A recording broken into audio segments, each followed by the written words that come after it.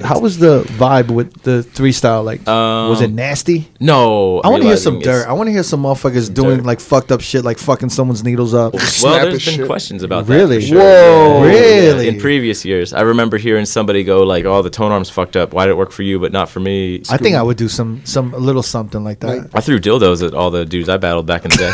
Whoa! Until they told me to stop. What do you mean? While you were spinning, you throw it at them? Yeah, I'd point him out, make sure everybody looks, and then I'd huck it at him. Yo, if someone threw a dildo at me, we'd be fighting, B.